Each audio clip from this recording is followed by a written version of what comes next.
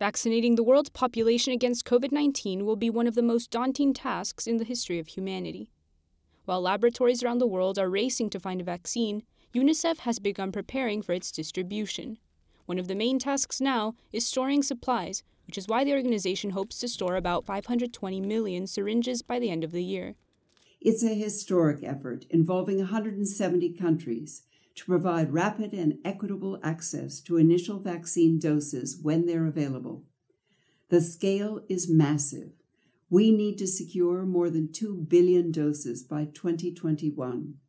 This effort will require every ounce of UNICEF's strength and expertise in procurement and delivery, and our long-standing partnerships with vaccine manufacturers.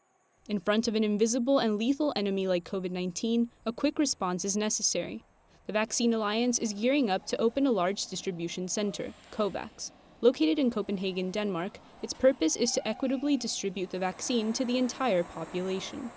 COVAX is a massive global undertaking, one that demands an equally massive effort to save lives, to save communities, and to address the most devastating pandemic in generations.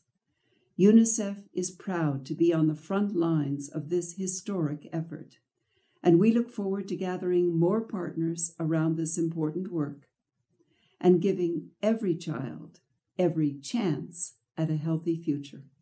UNICEF is one of the organizations working in this facility, which will give top priority to the most at-risk people.